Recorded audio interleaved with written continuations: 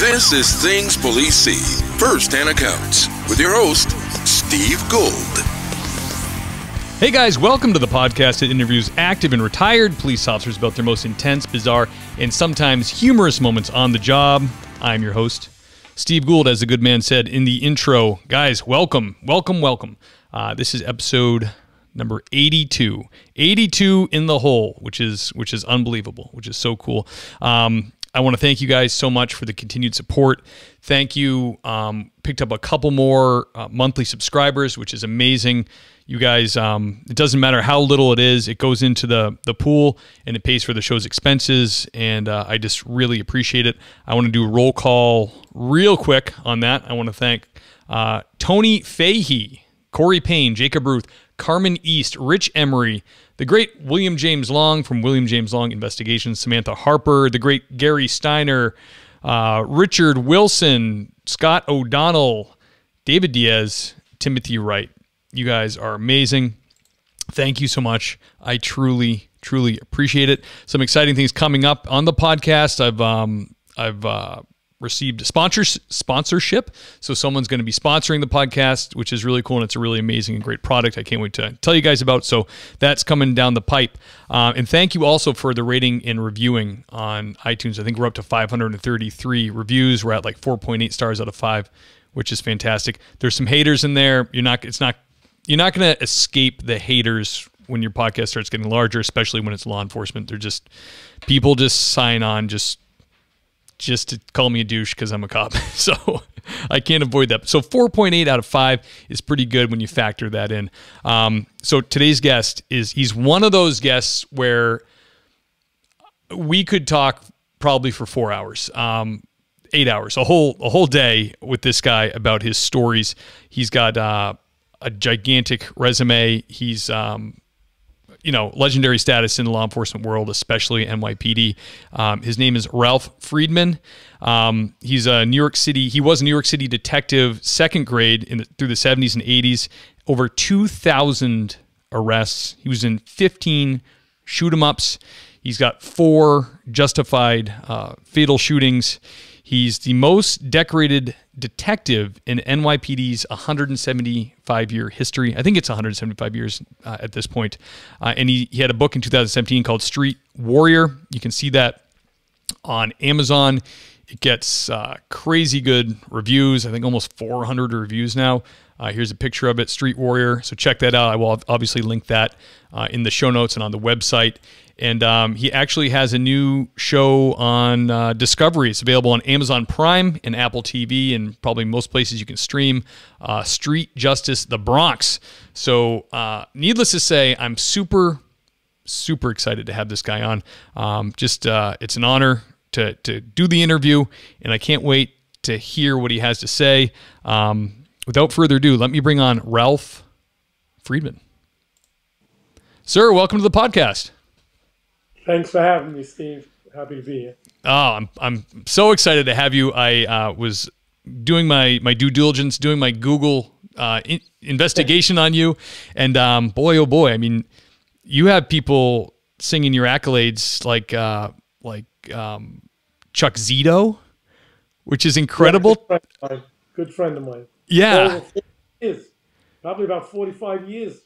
Incredible. I mean, I remember I listened to Howard Stern for so many years, and Chuck Zito's stories and just him as a persona was so exciting, fun, and terrifying of a guy. And this guy called you. You know Chuck, though. If you know him and he knows you, he's a great guy.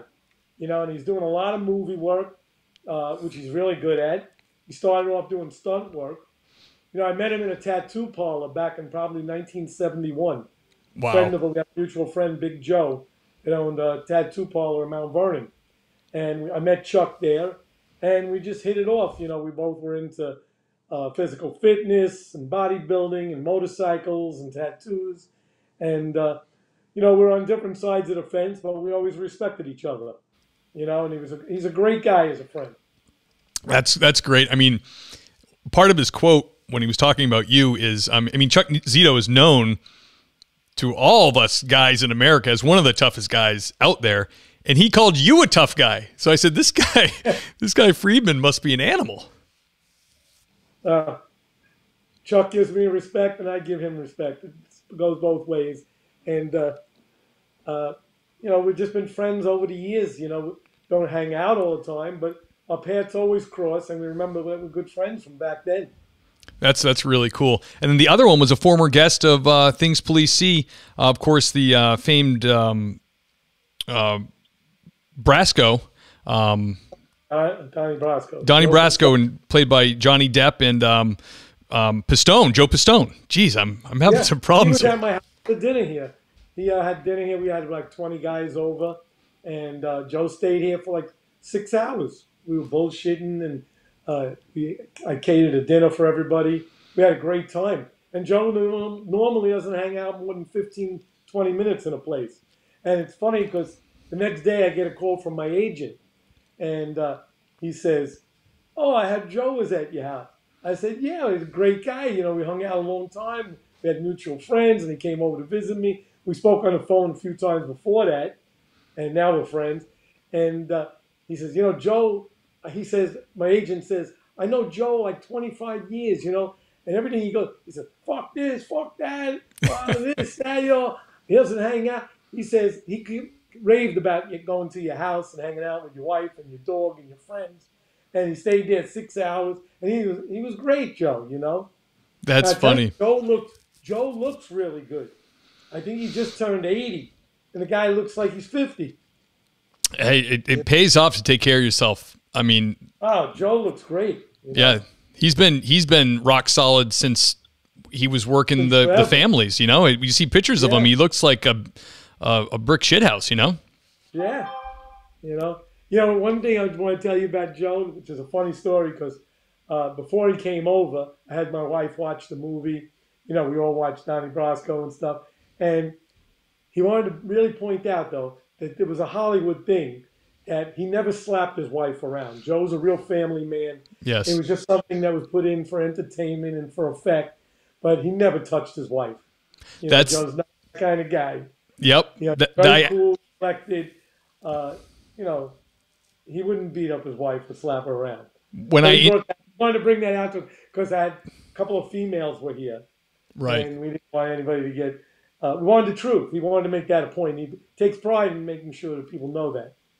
When I interviewed him, I asked him, I realized this was a Hollywood production. What happened in this production that you would say is inaccurate? And he said, "I've never, ever laid a hand on my wife." And I was like, he brought that up to you. Oh, yeah. You see what I mean? It just goes to what I say. He's, that was really a Hollywood stunt they threw in. Yeah, that's something you don't really think of when you don't volunteer, but you get hired to let someone do that about your life, and you lose a little bit of control. And now they're throwing stuff in there because it just makes a better story. It's like, geez. Exactly. He was probably on the phone to his family, like, "Hey, Mom, I never, Yeah. Oh man, that's crazy. Well, that's cool. Really nice guy. Yeah, you met him, Yeah, he seems like a really, really good guy. I actually had him on with his business partner, Leo, who's an actor, and they came out on as a pair. I think because he's such a private guy. Like he's better being interviewed with someone who knows him, who can kind of bring it out of him. Big tall guy. Geez, I can't recall. The guy, this guy's been in a bunch of he's been in a bunch of Hollywood movies. He's been in a bunch of gangster movies. Oh no, I was thinking of somebody else because he has another good friend who he came over to my house with. But being with Joe for 6 hours, I had a lot of time to interacted, eating dinner together, telling stories together, hanging out with other friends and officers I knew. It was really a very pleasurable experience, and he's a really down to earth guy. Yeah, you could tell he's a great. Besides being a legend that he is, right? Yeah. I was trying to during the interview. I was trying to wrap my head around actually someone doing what he did, and it's just really cool. Yeah, it was an amazing job he did. Yeah. I'm glad I could meet him through a mutual friend of ours, Bob Starkman, who just wrote a book also called Inside Both Courts. He He's a basketball coach, and he was also an ICE agent. Like back from like the old Miami Vice days. Right. So that was his close friend, and they hooked up and then came up here. That's very cool. And I invited over a couple of state troopers, a couple of local police, some New York cops. We had a whole mix of across the board law enforcement, and it was a great time. Oh, I can only imagine. I would have loved to have been a fly on the wall. I would have loved to have been there handing my card up for some more interviews. Yeah. Very cool. Well, I may be able to hook you up with some other guys. Oh, I would appreciate it. I'm always on the hunt. Not a problem at all. That's awesome. So, Ralph, can you take us back? Take us back to young Ralph Friedman hitting the streets as a patrolman. Can you tell us about the first hot call that you went to, the first call that you really got your adrenaline going and got you pumping? Well, the first thing that happened to me, this is right out the door. See, now you got a picture like this. I was in the South Bronx, Fort Apache. This place had a real reputation for like an Old West shoot 'em up town, like Tombstone, Yeah. So this was Fort Apache, and we didn't have training officers. It's nothing like you have today or in the last few decades, actually. But you went out, you spent 4 months in the academy, you would train, with firearms, with a nightstick, and with your hands. We took judo and karate, full contact in the academy. Sure. But we didn't have mace, we didn't have expandable batons, we didn't have training officers, we didn't have radios. We didn't have any of these kind of things that were available in today's society. So I walk out in uniform, and you don't even know where you're going. They give you a post, and you're supposed to find it. You look on a map in the precinct, and you try to find your way to where you're supposed to be, right? So I get out. I'm not even 1 block from the precinct, and I see this large, disorderly crowd, and there's screaming going on. I mean, I know something's going on. I have no idea what, and it's my first seconds taking a police action. I start walking into the crowd. I'm in full uniform, so they part a little, and I'm walking in, and right in the middle of this whole thing is a guy singing, dancing, balls ass naked. I know I got to stop it. I don't know what I really got. I don't even know if it's technically an arrest for public indecency, or is he a nut, which we used to call a psycho back then, which they call today an EDP, an emotionally disturbed person. Right. But all I did was put my cuffs on him, and I started walking him to the station house. I mean, he had no shoes, no socks, nothing, And, the crowd sort of like, they're all screaming and chanting and stuff. And we had what's known as TPF working out of our precinct. That's Tactical Patrol Force. We had 425 officers assigned to the 41st Precinct. And then on the top floor, there was a room that had 200 TPF. These guys are like the toughest of the tough. And they go out. If you have a problem in an area, they'll put like 6 of them on all 4 corners. And they all had to be 6 foot tall. They took no shit. They were like your hats and bats guys right away. Right. And you cleaned up areas immediately, So they were all coming out because it was at that time, or they were all coming in to be on duty, and the guys getting out off duty. So there's a lot of guys in front of the station house. And here I am walking up, a real rookie. You can see everything on me is brand new. Your uniform got the creases in it. Yeah. Your left has no cracks. You're just walking up. And I got this nude guy, and I'm hearing all these kind of comments, Guy, the pool's that way. Well, I think you took a strip search a little too far there, right? And I'm getting teased and everything. And I bring the guy before the desk. And obviously when he was mumbling and all this stuff and what he did, he was psychoed. We had an ambulance come in and take him away. But that was my first minute or two as being a police officer. Had to take an act where everybody's looking at you. Not so much as me, but looking at what's standing next to me, the other end of my handcuffs. Wow, that's awesome. It's funny. That was pretty weird, though. No, absolutely. Weird and adrenaline all at the same time. Oh, sure. Yeah, putting cuffs on somebody for the first time, and especially in that scenario. I wouldn't consider it compared to the other stuff I've done or other police do. I wouldn't have considered it like a dangerous situation. I mean, you could have got into a fight and stuff, but he was a little complacent, and put the cuffs on him, and he walked along with me. Right. I think he might have been happy to have company. I don't know. Yeah, New York City's big for foot patrol still, I think. I mean, when I became a police officer in Mass, there was a New York City guy at the PAD exam, the physical agility test. And Right. he was New York City guy for 5 years, and then he said, you know what, I'm going to come back to Massachusetts and be a cop up here. So he had to do the testing with us. This is back in early 2000s. And he said obviously more field training, but he said after his field training was done, he got plopped in a neighborhood and was on foot, and he would take reports like beanies and whatever the neighborhood had for him. He would write it down in his notepad, which was, I thought was pretty interesting for, such a huge department to still have a foot beat like that, Oh, you got to have foot patrol. Yeah, it's awesome. Absolutely. It's very cool. I gotta ask you about this, Ralph. You said could ask anything. So Sure. a girlfriend of yours tried to kill you. Can you tell the listeners about that? Well, I started going out with this girl. You're in demand. Yeah. I started going out with this girl that I met, and very pretty Spanish girl, and we started hitting it off, and we were going out a few times, and then it got to the point where I was supposed to go up to her house, and now, I know the relationship was moving on. Right. I get it. On the radio. Right, so I was supposed to go up to her house, right? She lived in the neighborhood where I worked and everything. And I got jammed up making an arrest, so I couldn't leave. I had a process. I ran into a good arrest, and I had to take it and do all the paperwork and get this guy lodged. And we didn't have cell phones then, so I'm calling her on a hard line, and I'm telling her I can't make it tonight, which was killing me too. I was waiting for this night too, right? And I just couldn't make it, and she was really pissed, And she said, well, come over later. I said, yeah, but I got to work the next day. Let's just make it tomorrow night or the next night, whatever. And she was like really disappointed. So I thought disappointed.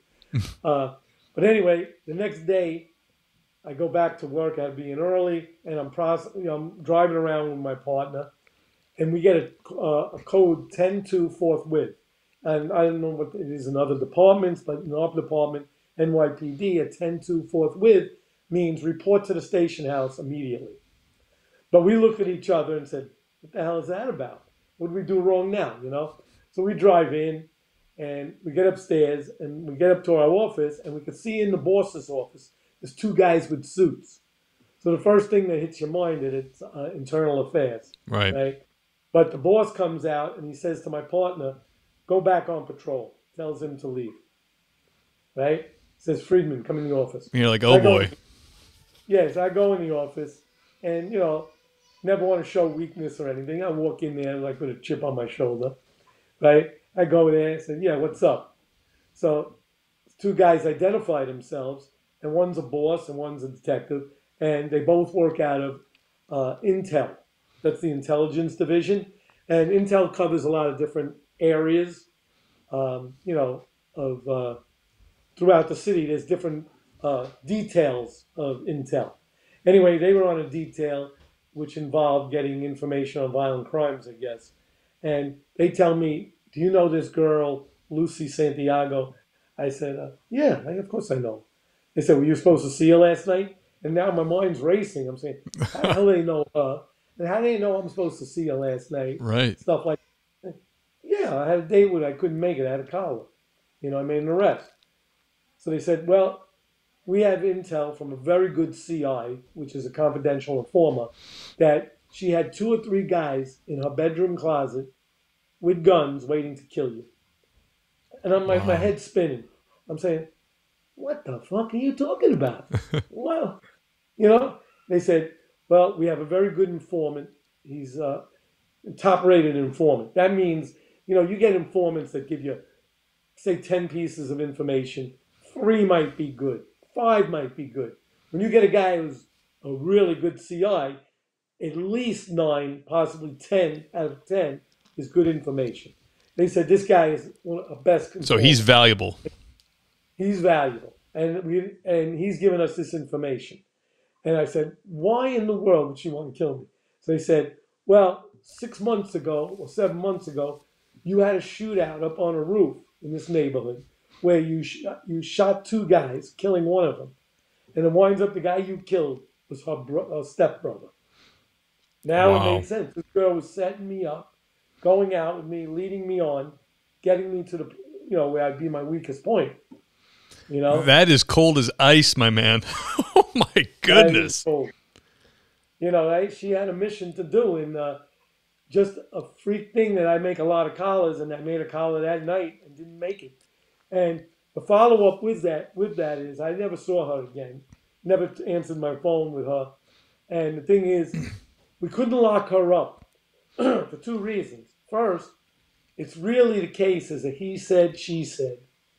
And that doesn't go nowhere because there was no recorded evidence. There's no other witnesses. There's nothing to make a case on. Right. And you don't want to burn the CI because he's a good CI on a case that's going to get thrown out. For those 2 reasons, you just, mark it up to we saved the cop's life, me and mine, and don't see her again.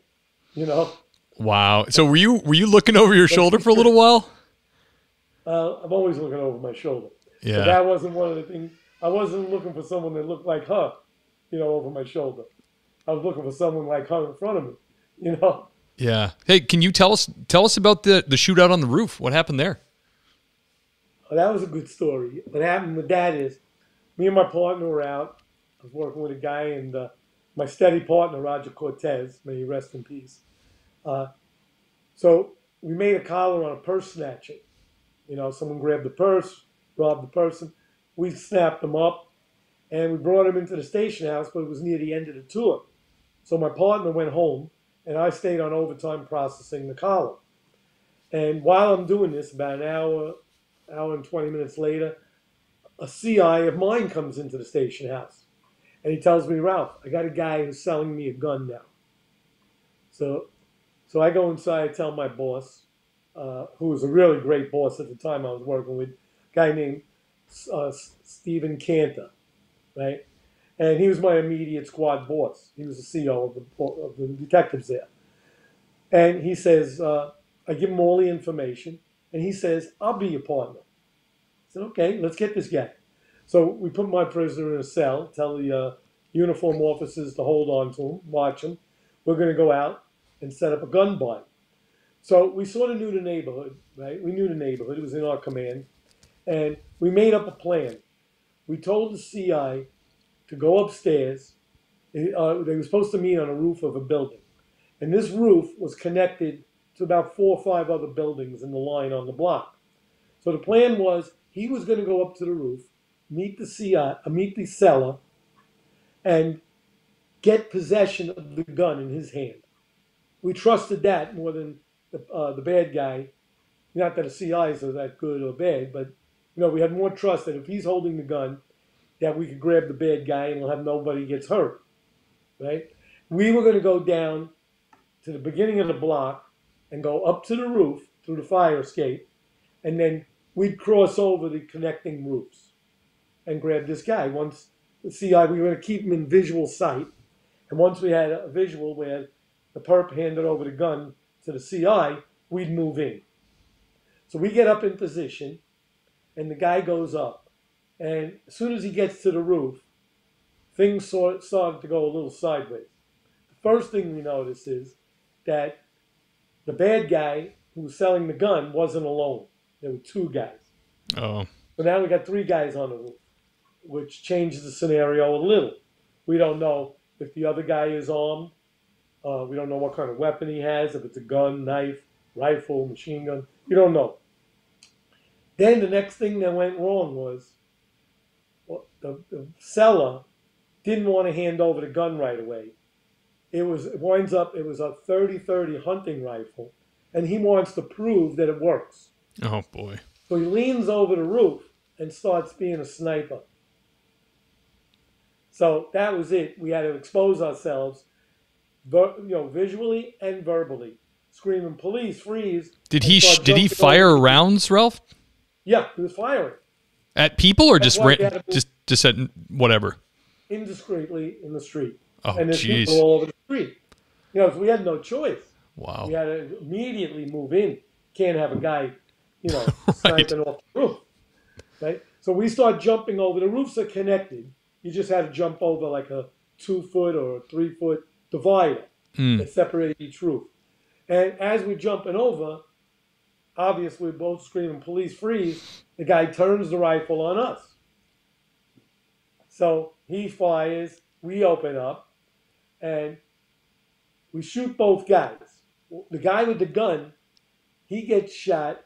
Well, we shoot the first guy, the guy with the rifle. He gets shot in the hip and spins around, and I shoot him again. He goes down, right? And now the other guy runs behind, looks like a chimney. They call it like a kiosk. We can't see him. The CI hits the floor. He knows enough to hit the floor immediately, right? But this other guy, the third guy who we weren't planning on, runs behind this kiosk. So I emptied my gun on the first perpetrator, right? Now I pull out a second gun, right? And I'm going around this kiosk slowly because he's hiding behind it. And as soon as I make the turn, he's right in front of me with the knife raised in a position like this to stab me in the head. Right there. I go to tighten my finger on the trigger to shoot him. And as fast, before I could even pull the trigger, I hear a shot. My partner went around the other way and saw he was going to stab me and shot him in the back to stop him. So the guy goes down, right? And my partner starts screaming, get the gun, get the gun. Right? So he backs up to cover the guy that we shot with the rifle, that I could go and remove the rifle from his perpetrator that he just shot in the back with the knife. The guy leaps up again and I'm between the edge of the roof now and this kiosk and this perpetrator. And he goes to stab me.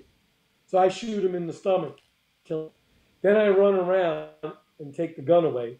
And then we sort of roughed up the two guys a little to make it look like the CI was part of them. And all the units are responding now. And we take them down. We leave now other cops are there, and the ME has to respond, and the ambulances are responding. And they take the shot guy down, CI in cuffs, a little roughed up. So everybody thinks that, he's just one of the three bad guys. Damn. And it was really only two. And that's the guy that was killed, that I got shot in the back by my partner, then in the stomach by me, and the shot that killed him.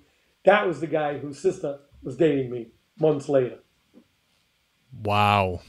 That's crazy stuff. It sounds like a movie, jumping over the rooftops, Yeah. building to building. Yeah. You're young, dumb, and full of cum. That's the combination. That gets you into these positions. Wow. So you said, I thought it was interesting, you said you fired your gun till it was empty, then you took out your second gun. So no reload. You just fired one gun till it was empty, then you... Yeah, I always carried a second gun.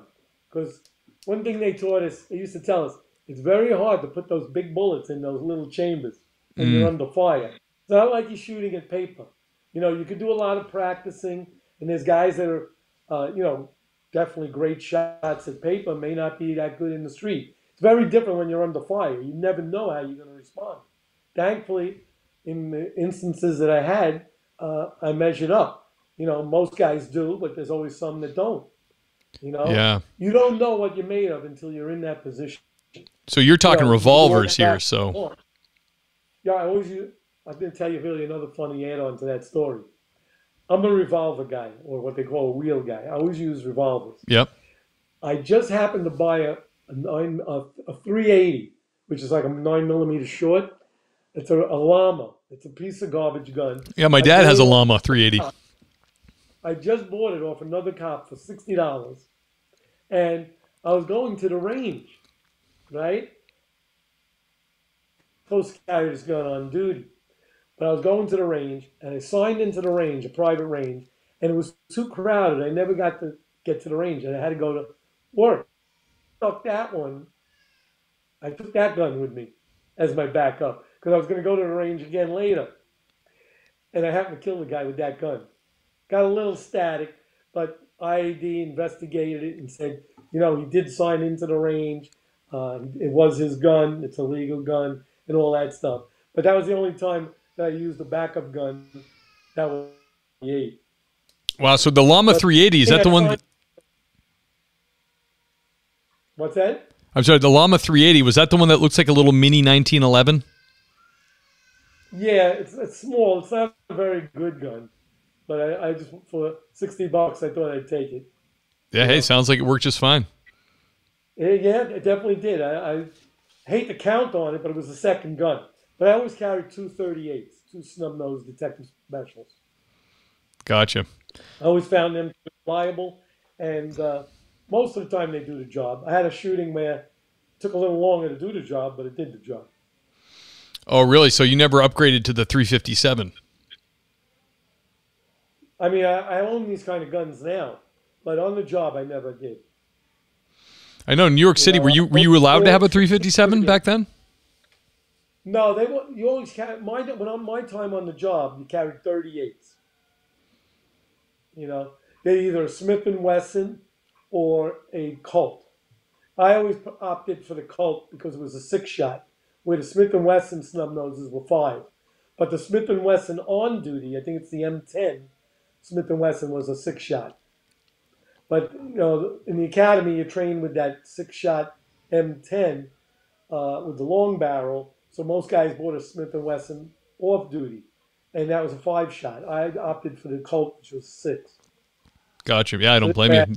This way, I had 12 rounds. I carried 2 Colts. It was 6 each.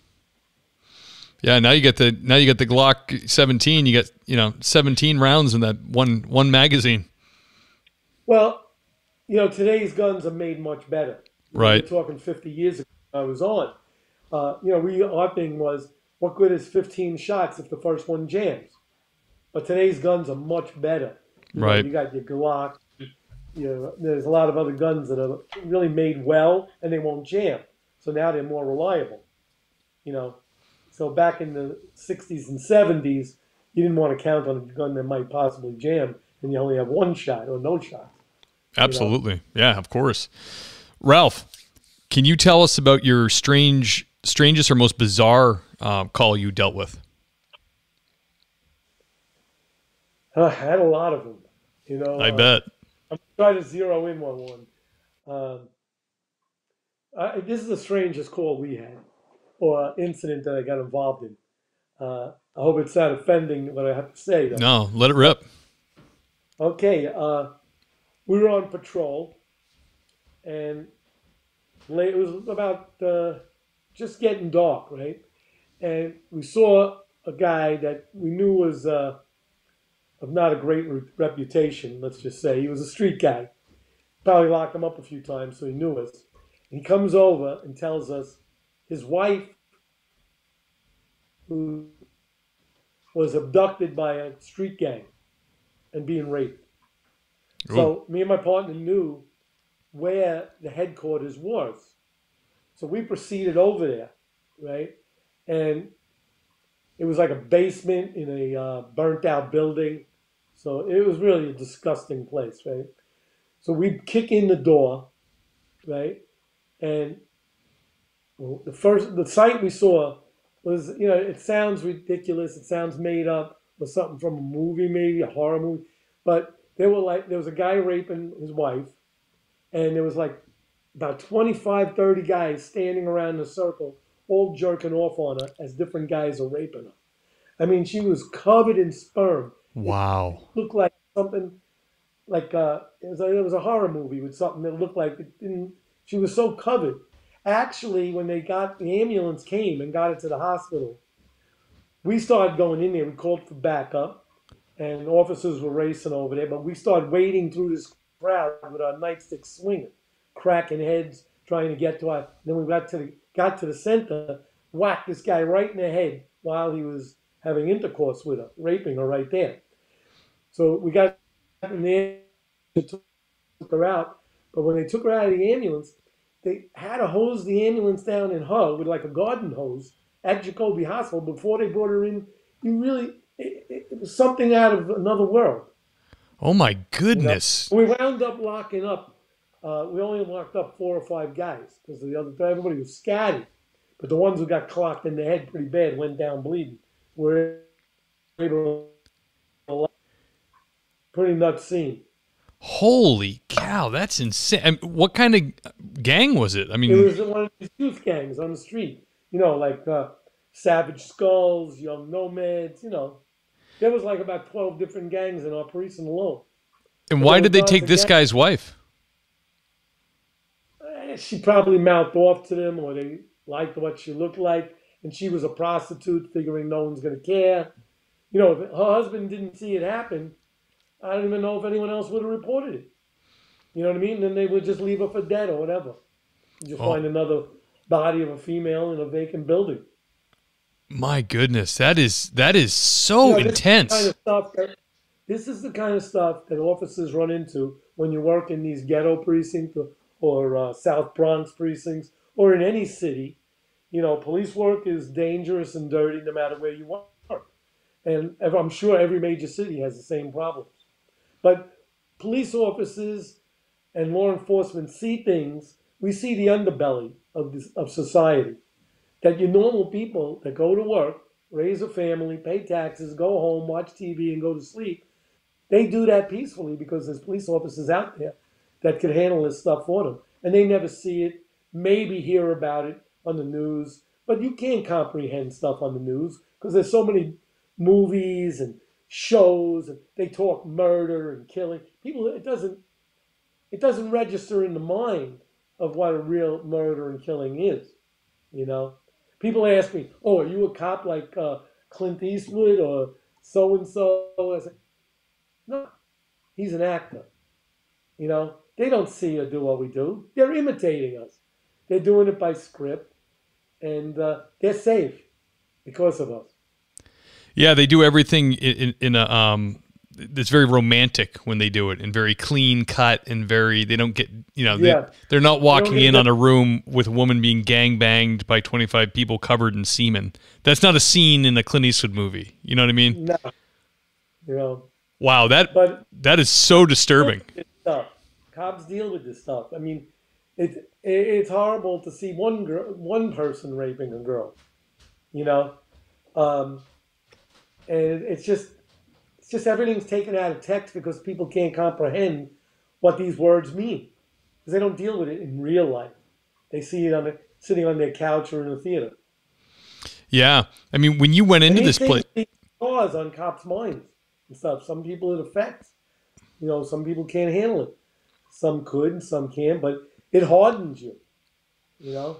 Yeah, we call it like I've heard it referred to before, like kind of like growing calluses. When you're a young cop, you see these things, and then you go home, you can't stop thinking about them, and that kind of drives you nuts. But if you stick with the career and keep going, it bothers you less because you grow those like mental calluses.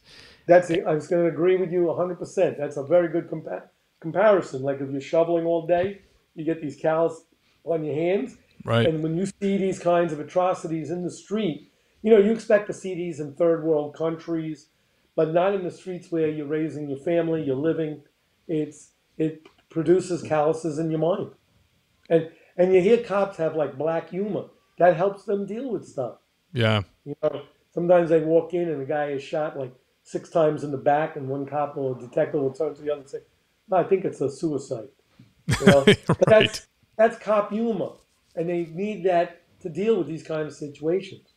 Absolutely. And, you know, we're not talking about one thing. You work in a ghetto precinct or what they call an A house or a shit house. You're seeing this stuff on the constant.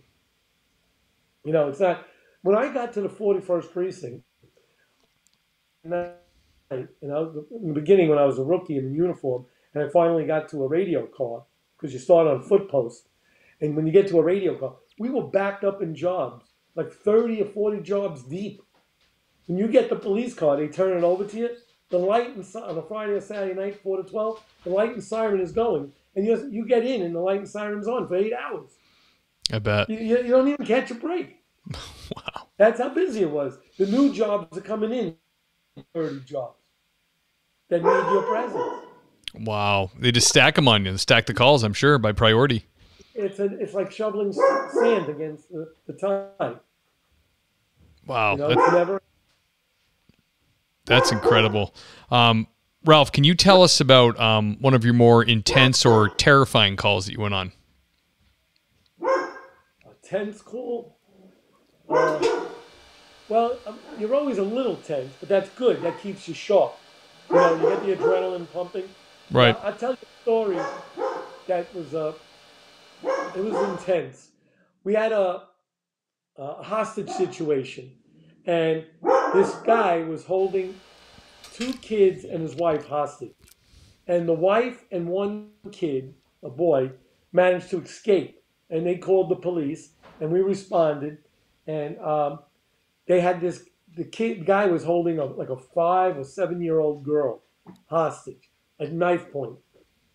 So we responded there. And this is way back before we had negotiation teams. And, it wasn't easy back then to get an emergency service units to respond. I mean, you handled a lot of stuff on a precinct level. So we were there, and more units responded. It wasn't just me and my partner. It was a lot of people. But I was sort of up front with it. Me and my partner were in the beginning. So we were sort of like the front line. And we broke into this apartment, and the guy's holding this girl hostage. And it was a standoff. We didn't make any move. We didn't want him to hurt her, and we didn't want to have to kill him. We didn't want any of us getting hurt. It was sort of a standoff.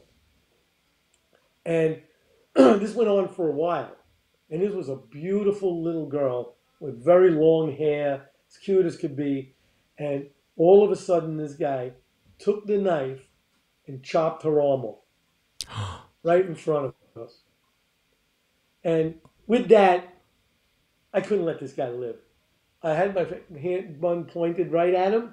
I go to tighten my finger. Before I could pull my finger back and shoot him, the guy took the knife in a quick motion and cut his head off. Cut himself ear to ear across his throat. His head flopped back, and he just poured out blood right then and there. Holy cow. That's insane. I can't even tell you what kind of bloodbath this was. And I couldn't give a shit about that guy. He deserved to die, and if he didn't kill himself, I would have killed him. But this poor girl, went into shock, and she's bleeding out. She died too. It was just terrible. Well, and how old was the girl? She was between like 5 and 7. And she passed away as well? Yeah. Oh, God rest her soul. My goodness. It was a terrible, terrible thing. They tried to save her, rushed her to the hospital and stuff, but as far as I remember, she died. It was like a big thing, and all the bosses get involved, and so much news coverage. And I'll be honest, I'm 99% sure she died. I can't say 100%. I sort of forgot on that. But the image of that sight is what I really remember. Yeah. And he came in like a butcher knife. It wasn't a big, like not a machete, but it was one of these butcher knives that were, it's like a razor blade. I mean, it was one swift thing. He took off her arm and then his head. Holy cow. I mean, now, how far into your career were you at this point? Not even 2 years. Really? And about a year and a half. It was right before I was still in uniform. Oh, it was probably about a year and a quarter, maybe 14 months. And did this screw with you pretty hard? Well, in that 14 or 15 months, I've seen a lot of things in where I worked. Like I said, this Fort Apache precinct, the 41st, you saw a lot of stuff. I mean, I was a hardened guy already. It just makes you hard or you fall apart. The job I wasn't like that. I never dealt with stuff like that as a kid, Yeah. I was looking forward to becoming a cop once I took the test. I never thought about being a cop before that. But they trained us in the academy, and they took us places. They took us out, and you see things here and there. They took us to the morgue. That was a required thing. And in the morgue, you see people getting cut up. They're dead, but they're cleaned up, and then you see them get cut open. And as soon as you get to the precinct, I mean, the stuff that you'd see in an emergency room is beyond belief. I mean, I've seen hundreds and hundreds and hundreds of people shot and stabbed. I've seen doctors, these medical doctors that work in ghetto precincts, they're beyond amazing. Yeah. I mean, they cut into a chest. They'll open them up like an autopsy, get these big spreaders, open up their ribs, go right in there, massage the heart, take a bullet out of anywhere in your body. I Yeah. mean, they open you up. You can never believe you can be put together again like that. I think the only thing you'd see that, I wasn't in the military, but I'm sure military guys saw that. And a lot of cops that came on in those years was from the military. So they're hard and tough guys to begin with. You know, I really looked up to these guys. When I first got there, I was in awe of these police officers. I mean, guys that I work alongside of it, they're just amazing. And I said, man, I want to be like that. I want to be like that. And over the course of time, I guess I did become like that. Yeah, I guess But, you did. I mean, when there's no field training, no neighborhood stabilization. There's no training for in the street. You know, you get out there, you see what other guys do. You work with someone, they educate you. You get an education. Don't get me wrong. You get an education in the police academy. They do teach you very good. But you get another, like, I guess, in the field training when you work with old timers who definitely know what they're doing. And they teach you. And I see guys coming in. I saw this guy, may he rest in peace too, Stanley Gam. He used to come in with guys. Every single day he was bringing in stacks of heroin. Every day had a chest full of medals. He was a uniform guy then. And I was in awe of this guy. I said, he was like my Superman, you know what I mean? And the day came where I became his partner in anti-crime because he went to plain clothes and I went to plain clothes and they partnered in stuff. It was like,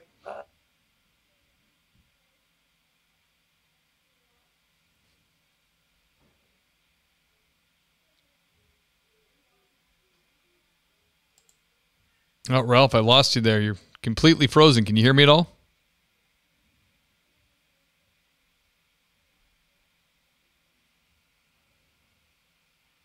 Can you hear me at all?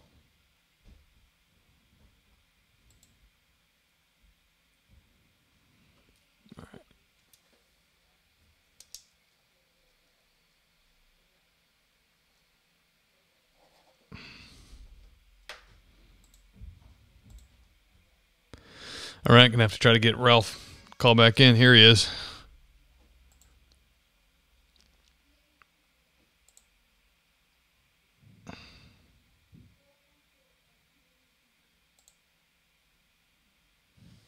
Ralph, can you hear me? Oh, lost him again.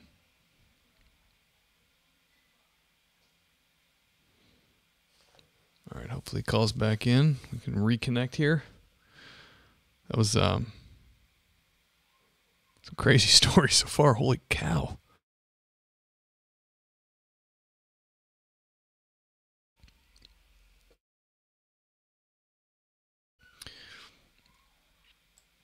All right, let me see.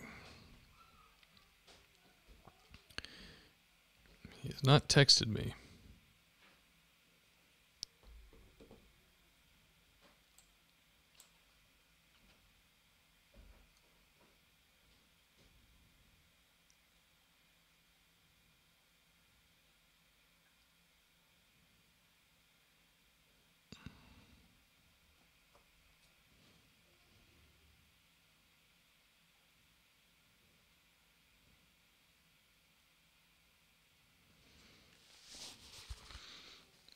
Hey, Ralph.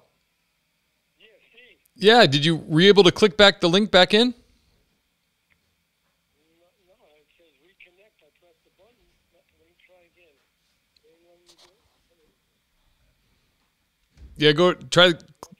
Yeah, try clicking it from the email. That's what I just did. I'm getting the same message. Nothing. Let me try.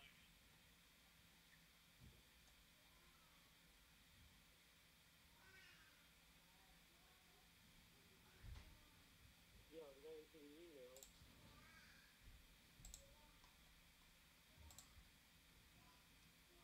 So thanks for joining. Reconnect. But nothing's happening. Let me send you the link again.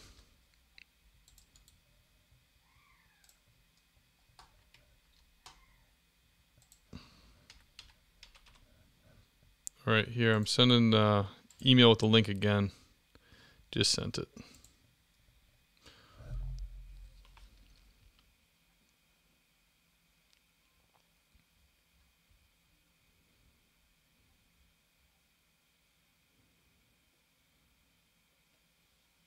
Did you get the email? Huh. All right, let me see.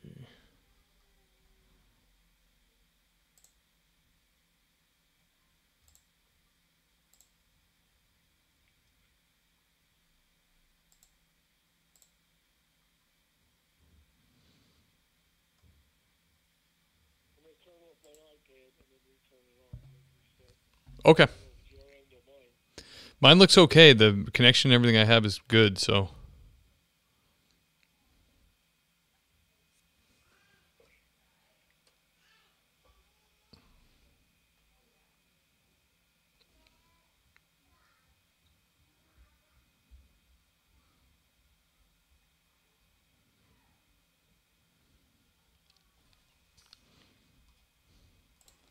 All right, we had a little bit of an interruption there. We had a connection issue, but Ralph, you're back.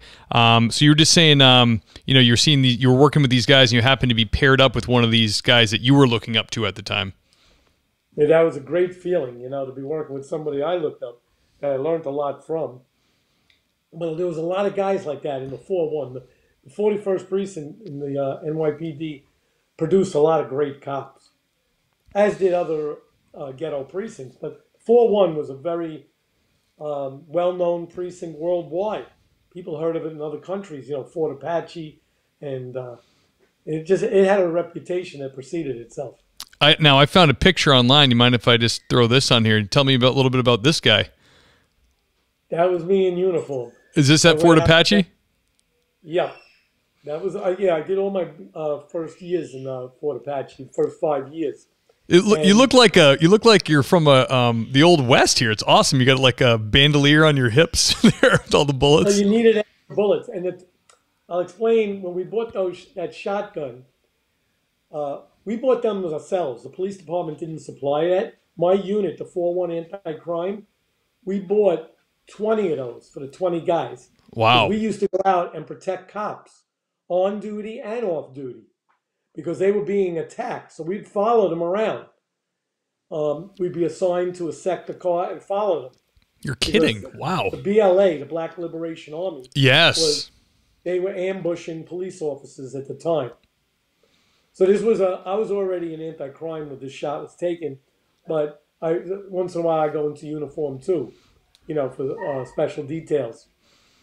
But that's how I looked in uniform before I went into anti-crime, which was plain clothes, which was before I became a detective. You look awesome. You look like a legend. I mean, number one, look at the sideburns, and you could have facial hair as an NYPD guy back then? Well, I told you, I was an anti-crime there. Oh, so you like that in uniform. But if you were an anti-crime and went back into uniform for a day or a week, it was okay. Okay, that makes sense. The hair, goatees, beards, sideburns. But I was doing it on special assignments. That's funny you say the BLA or whatever alliance. I had another guest said they actually tried to kill him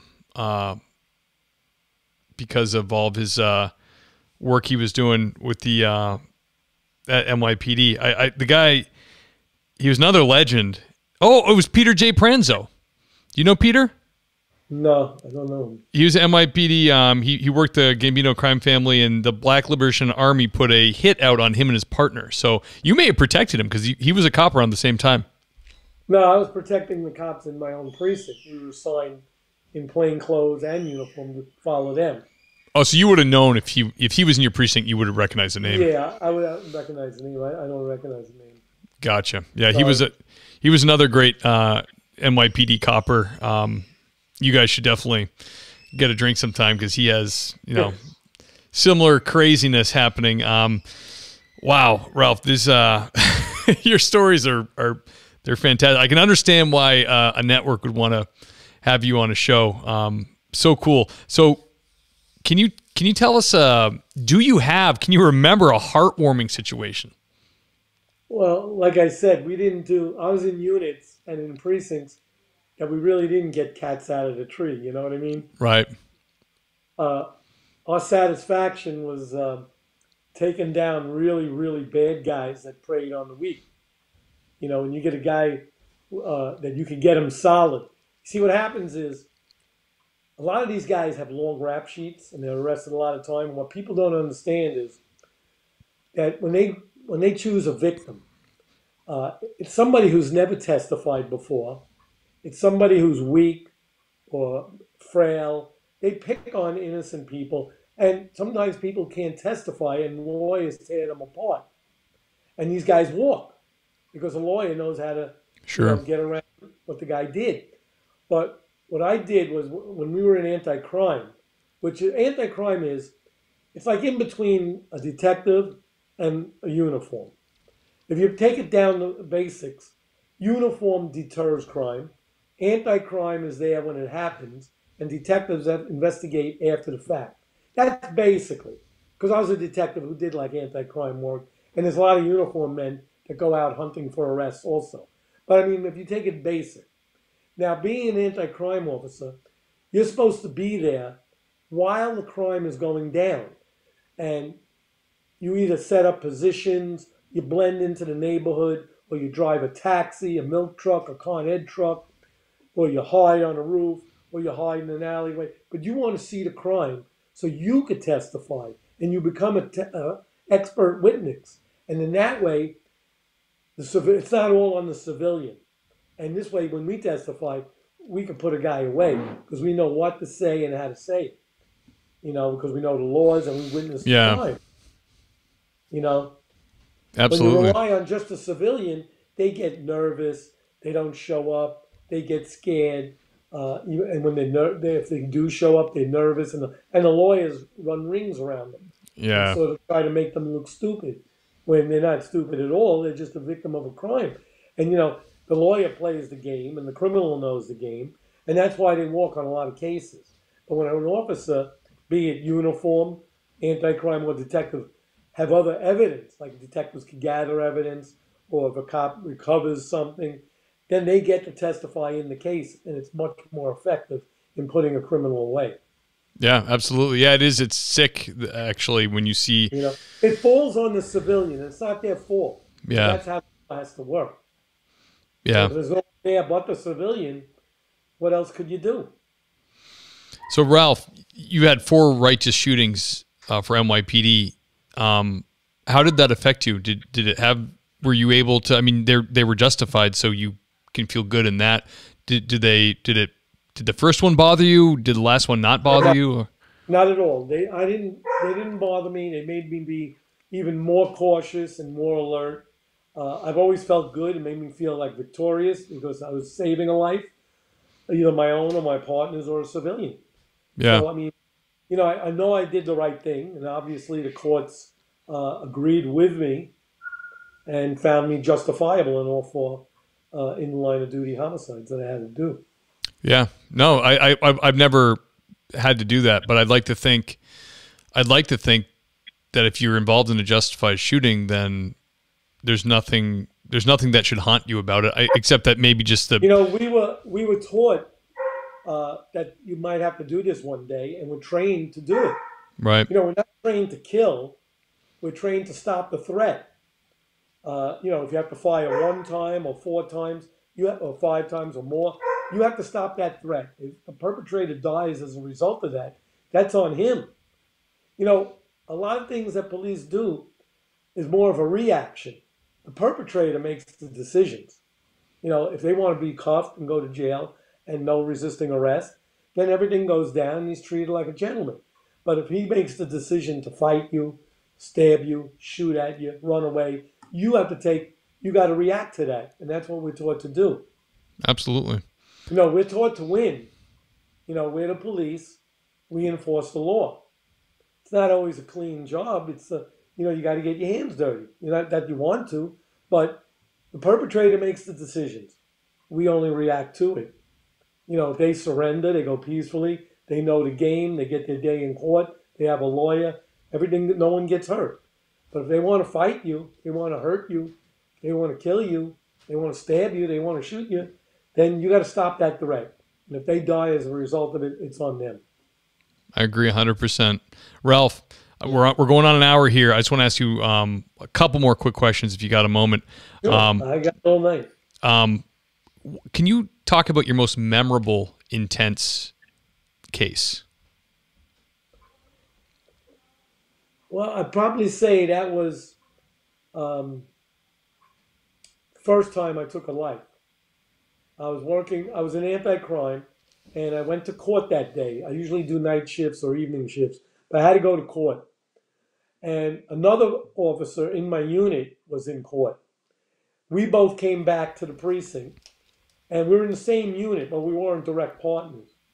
So the boss put us together to finish out our tour. We had another 4 or 5 hours to go, and he put us together. So we went out in his private car, and normally as anti-crime, you don't respond to radio runs. But it is very common to back up a uniformed officer if it's a heavy run. So we were out, it was 2 o'clock in the afternoon, and a radio run comes over the air of a burglary in progress. So a unit picked it up, and, being the kind of cops we are, we backed them up. This is what was commonly done, everywhere. So we said, we'll back them up. Thing was, we got to the scene first. And as we were going, it said a girl screaming for help, which means it's a little more than a regular burglary. A burglary normally doesn't have someone home, but now you have someone home. It's more like a home invasion. We didn't have those words yet in the vocabulary. Right. But you have an occupied apartment with a burglar breaking in. So we stepped on it, and we happened to get there first. So we went up the stairs, and it was on the top floor, of course. And as we got there, we heard the girl screaming. And when we got to the top floor, we actually saw the door was broken in. It was open about 5 or 6 inches, and the door frame was messed up. So we knew someone broke in the door, right? So we go into the apartment. Both of us, we have our guns out. We're in plain clothes. We keep screaming, police, police. And it was pitch black in there. We don't know for what reason, but they had curtains and drapes and sheets, everything over the windows, blocking out any kind of light. So it was pitch black.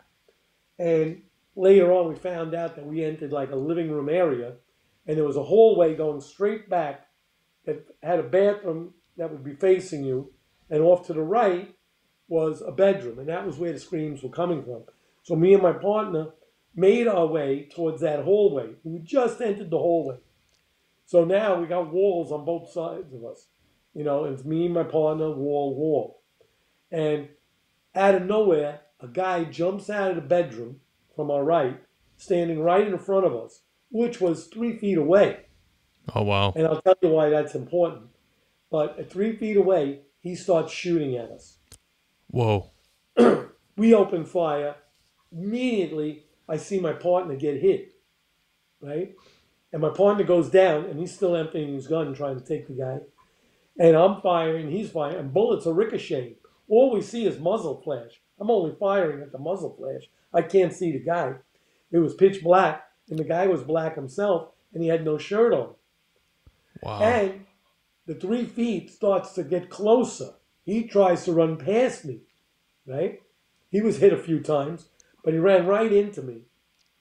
And I tried to count my shots, and, it was very quick, but I didn't want to fire everything I had. I had 1 bullet left, right? And he ran right into me, and I grabbed him by his trapezoid, his trap. Yep. And I held him, and I had my gun. He ran into me. My gun was pressed against his chest, and I fired my last round, killing him right there. Wow. And backstory to that, my partner lived, thank God. That was the most important thing. By the grace of God, I didn't get hit. My partner took 7 rounds, 5 direct hits. Whoa.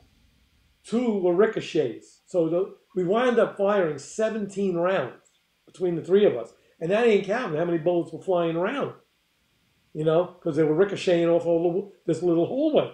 Yeah. My partner took a bullet in the back and one in the forearm. But they were taken out in the emergency room with a tweezer. They were just under the skin. They were ricochets. But he took 5 direct hits.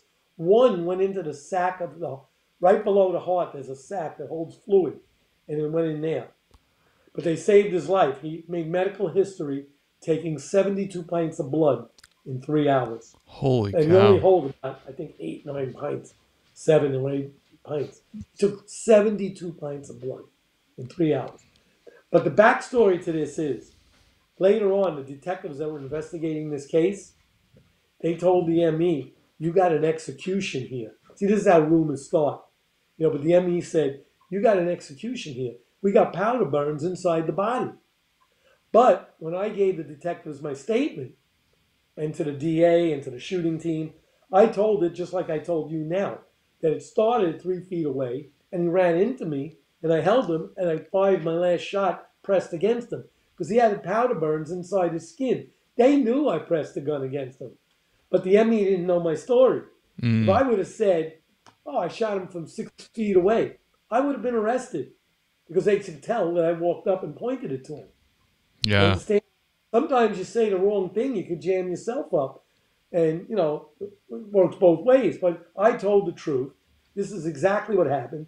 And the forensic evidence proved what I said. Bullets make certain marks, certain blood trails, certain powder burns on the clothes, on the skin. All this stuff came into play, and it totally jived with our stories. So it was Wow. justifiable. I stopped the threat. The threat, who was the man creating the threat, died as a result of it. But that was his problem. And thank God my partner lived, and thank God I didn't get hit. That's incredible, Ralph, that your partner was hit that many times and you were hit zero. Yeah. We didn't even wait for an ambulance. Let me tell you, the responding officers were there like in seconds, literally in seconds, maybe 10, 15, 20 seconds, because they were responding anyway. But once I picked up my partner's radio and said I got an officer down, my partner shot, let me tell you what happened. So many cars converged on the scene that an ambulance wouldn't be able to get there anyway, because it was a small block. The decision was made immediately by the officers that responded that we would carry him down and put him in a radio car. And any big city officer would understand what I'm talking about. The whole street was jammed up with cars, so we get him in the back seat. I stayed at the scene. I helped carry him down, but I had to stay at the scene to explain to bosses what happened, right? Still, we got an officer shot. I unloaded my gun.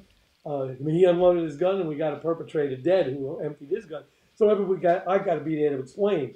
So they rushed him to the hospital, but it was hard getting out of the spot. The police car had to hit other cars to bump them out of the way, just so they could get out of the block. Yeah, I bet. And then the officers, very smart move, they radioed highway patrol. So the highway units, which is motorcycle cars and motorcycles, blocked every intersection. So the police could race through like it's a racetrack. They didn't even have to take caution or slow down. Even though they got a light and siren, you take caution going into an intersection. Sure. Because you have cars come. No cars could invade these intersections because highway blocked everything off. So the police officers had a straight run and got my partner to the hospital immediately. And they saved his life because of that. Thank God. Yeah. The doctors and nurses did a great job, but they couldn't do their job if we didn't get them there fast enough. And that was a result of first result of police officers in the 4-1 making the decision not to wait for an ambulance and carried him down 5 flights of stairs, put him back in the back of a radio car. Then to notify highway and for highway to respond in such a great manner to close every intersection that, it was pedal to the metal and officer to the hospital immediately. Wow, that's incredible. That is crazy. Holy cow. And this, your partner, is he still around today? Yes, he is. He retired on a medical. Obviously, he couldn't go back to policing. And he went on to lead a normal life, believe it or not. He became a property manager Thank in another goodness. state, another Northeast state. And he's doing well. And, we spoke here and there over the years. But one year I mentioned an interview like this where I mentioned about the 2 bullets. And we were talking. He says, I have a scar on my arm, and I never knew how that one got there. I Really? said, yeah, you took a bullet there that they removed with a tweezer. He was out of it a long time. Yeah, I bet. And he had to concentrate on getting better and stuff. It took years and years. But, I guess, you concentrate on all the bullets you took, not a scar on your arm. It wasn't a bullet wound, like inside the body. It was just under the skin, and they ripped the skin, taking it out, and left the scar. You never knew how he got that scar because I guess, you get so many IVs and injections and tests and scopes and this and that. You're like a pincushion anyway. Wow. But he didn't know that for decades later. That's amazing. Ralph, one of the most popular questions we ask here is advice for new officers or people looking to get into the job. We have a lot of listeners that are in police academy or are looking to be police officers, and they really value someone with your kind of credential giving them some advice. So what would you say to the new? Anything I did, don't do today. You'll lose your job. But policing is a very tough job. And I think it's even tougher today. As bad as we had it against perpetrators, we had the backing of our bosses. We had the backing of politicians. We had the backing of City Hall. And we had the respect from politicians. And these things are important. And today, I don't think the police officers have that kind of backing. And it's a tough job when you don't have backing. Police officers are being used as pawns. But they're the ones that do the job. And they're the ones that everybody should be thanking God that there's men and women want to do this job today. And they're better trained. There's more technology, more sophistication. Everything is just better. And they could do a great job if they were allowed to do their job. And they're capable of doing it. Absolutely. It's very true. And I would just tell them, be careful and watch your partners back at all times. And just do the best you can. You're doing a great job. People need you. They may not know they need you. I think a lot of people respect you, but it's a small majority of people that are very vocal. It's like the squeaky wheel gets the oil. Right. You could have 75% of the wheels work, 3 out of 4 work, but the one who's making all the noise gets the attention. And that's how it is today. You got these groups that are causing chaos and doing crimes, and you got politicians that cater to them. They look for this voting bloc. Right now, it's not a good time, but these times will change. The pendulum always swings. Yep, that's the truth, isn't it? It'll swing to the left, it'll swing to the right, but it settles in the middle. And policing was always a noble job, and decent people still need you and respect you. Yeah, wise words. That's very true.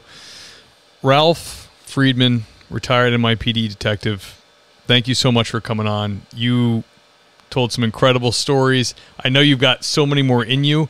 If you're up for it, I'd love to have you back at some point to chat some more. It's my pleasure to come back. I do have a lot of stories to tell. And it was my honor for you having me on the show. Steve, It was a pleasure. And you just let me know when you want me to come back. Thank you, sir. Let me do the outro, but will you hang on the line so I can chat with you after? Sure. All right, great. Hey, guys, that was episode number 82 with Ralph Friedman, NYPD legend. Holy cow. Some wild stories. I mean, stories like Ralph told are why I started this podcast, because people need to hear them. People need to hear what police officers have to go through and what they see, how bizarre and crazy the world really is, how shielded you are from it, and what these guys and gals are doing to make your modern life have a semblance of normalcy. It's just crazy. Ralph was a super fun interview. He's got a book from 2017, The Street Warrior, NYPD's most decorated detective. It gets rave reviews. Go check that out. I'll put a link to it. And then more importantly, he's got a new series here on investigation discovery. Same network as Joe Kenda's series. It's available on Amazon Prime and Apple TV. Fantastic series. They got 1 season right now. Go check that out. So thank you guys for listening. Thank you for checking out the podcast. Thank you for the ratings and the reviews. And thank you for for all the messages and emails I get, the notes I'm always getting from you guys encouraging me to keep doing it. You guys know that I work a lot. I am an active police officer, and I do have to work a lot of hours to support my family, but this is a passion of mine. The reason, I've said it before, but the reason I can get somebody like retired detective Ralph Friedman, the reason I can get somebody of that caliber on the show is because of you guys rating the podcast and reviewing it, and people hear about it, and then then I get these crazy stellar guests that have these amazing stories, and that's not to overshadow. I love interviewing guys like Ralph, super fun. I also love interviewing just a beat cop from a city or state or county that's out there doing it. That's also very fun and interesting. People love that too. People love to hear a cop tell stories. It never gets old. You wouldn't believe it, but even a little town with a little police department, to 2/3 of the residents of that town, the police department is like this clandestine little part of their town government that they don't know anything about. So to hear the guys and gals tell their stories of what they deal with, people just love it, and it really brings appreciation to the profession. And I'm just so appreciative to all you officers out there that have come on the show. Go to thingspolicec.com, scroll down, click Be a Guest, give a quick little description of your rank, your department, and some stories you want to talk about. You don't have to list the stories, just quick, like crazy domestic or insane car rollover, or drug bust, whatever it is, just so I get a little taste of what you want to talk about, and I will reach out right away and schedule you to come on. That's how the show keeps going with cops that want to come on here and tell their stories. So I encourage you to do that, even if you're if you're a little shy or you're not sure. Reach out, we can chat about it, and I bet you have a good time when you come on and tell your story. So thank you guys so much. That's the episode for this week, and I look forward to next time.